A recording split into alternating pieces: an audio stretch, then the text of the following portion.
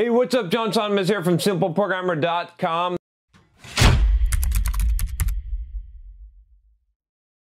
Hey, I just want to give a quick thanks to one of our sponsors at Simple Programmer, which is Dev Mountain Bootcamp. You should go check them out. The link is in the description. They are a coding bootcamp, and they can teach you web development, iOS development, UX design, a lot of good stuff. I get a lot of feedback from a lot of you out there that email me and have told me about Dev Mountain, so I decided to check them out myself, and I like what I found. I like their programs. They offer some 12-week intensive programs. They also offer some after-hours programs, which I know that some of you will like. So go check them out. You can see the link in the description below, Dev Mountain Bootcamp, and a big thank you to them for sponsoring Simple Programmer. So I got another question today that came from ReachMe. If you don't know what I'm talking about, you can check out my ReachMe profile here, where you can pay to ask me a question, but it'll guarantee that I'll answer the question. And sometimes I'll do a video here, so you might get more than you bargained for. You can pay for like 1 minute or 5 minute, or I think a 20-minute answer, and it's like, I think I charge 35 bucks for 1 minute, which in the case that I do a YouTube video, you may get a lot more than you pay for, but it'll pretty much guarantee that I'll answer the question, although I may do a 1 minute answer if it's not going to be applicable to multiple people on the YouTube channel. So I did get this question. I thought this was applicable to some of you, which is about game development and your resume. So I thought I'd answer this one here. And this question, I don't have a name, but he says, "Hi John, I'm a huge fan of the channel. You're one of my heroes." Cool, that's awesome. My question: you recommend making apps to use on a resume. There is a program called GameMaker that makes it easy to make 2D games/apps. Can I use this, or should I say make the app 100% using Python's GameMaker? I feel I could be much more successful using GameMaker and even make more money using it if I market the apps on the, say, iOS store, but GM is not tied specifically towards any code the way, let me see, towards any code the way, say, Python GameMaker is. The learning curve is also much greater using a pure programming language to make a game rather than the GameMaker interface, for example. Any help is appreciated. Thank you for everything you do. All right, well, thank you for reaching out on ReachMe and giving me a good question to do a video on. So here's the thing. Okay, let's talk about, I'm familiar with GameMaker. I've been tempted to make some games with it because it looks pretty damn cool, especially making some RPG games. But here's the thing.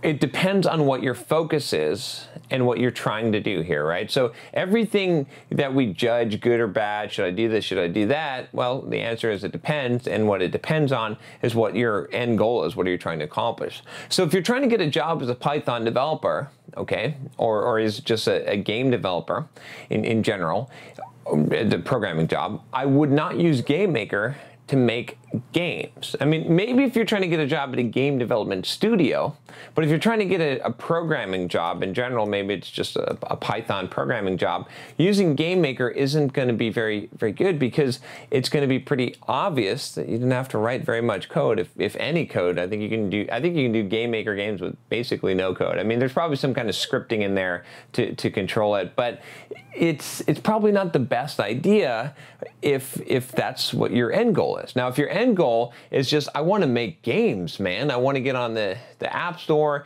and become an independent game developer, you can check out some of my videos on game development, by the way. If you're interested in that, I always wanted to be a game developer. If you just want to build games because you want to make some money, or you just want to build up a portfolio because you're looking at eventually getting some job as a game designer or working in a game studio in that capacity, not doing some hardcore C++ programming on a AAA game or whatever it is, an A-rated studio game, then that could make sense as well. Then it would make sense to use GameMaker, because that's going to get you up and running quickly as possible, right? You could use something like Unity 3D to create a game. GameMaker is probably even easier than that, and it lets you make a simple 2D game. You could, by the way, you could use Unity 3D to make a 2D game. Some people don't realize that it's super simple to do that, so don't to consider Unity as well, is what I would say. Again, I don't have a huge amount of experience in either of those, but I have developed some games, like I said. So the key thing here is really just what is your goal here. Again, if your goal is to get a job as a developer, then go ahead and spend the time if you're creating a portfolio.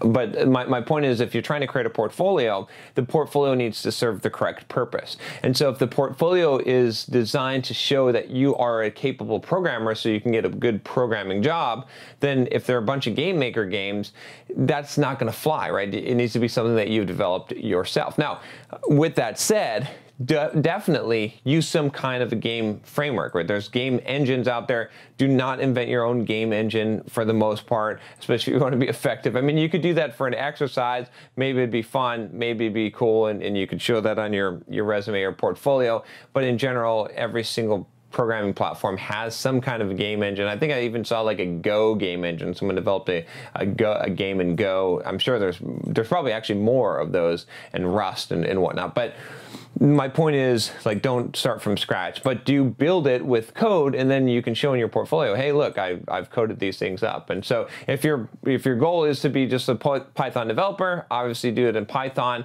And maybe if you want to do some game development on the side, that's cool. Then you can kind of kill two birds with one stone. I call it multi-purposing, where you're doing one thing, but you're getting multiple outcomes.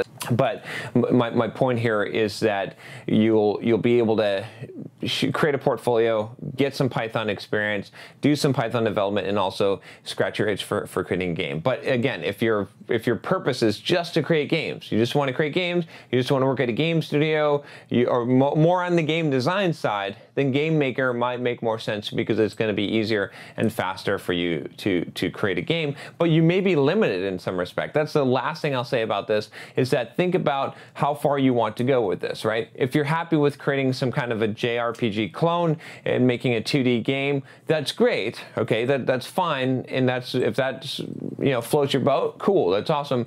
GameMaker is probably going to let you do that. But if you want to go beyond that, if you want to create something more than what GameMaker might allow you to do, and you develop your skills in GameMaker and don't develop your skills in whatever the Python game engine that you're planning on using is, well, then you're going to be stuck. You're going to have to retool anyway. So think about it, right? And maybe this is just a good exposure. Maybe doing the game in GameMaker, maybe you start there and you create a game, and you just to get the experience of doing one and just feeling what it's like, to see if this is something that you actually want to do, and then you go and code it in Python. There's definitely a few options here, but my biggest piece of advice to you would be to think carefully about what your end goal is, and then always work backwards from the end goal. What are the steps that lead to the end goal that make that most effective, right? So go back and say, okay, well, what am I trying to do? And then how's the best way to get there? And so that will help you to inform the decision better than anything else.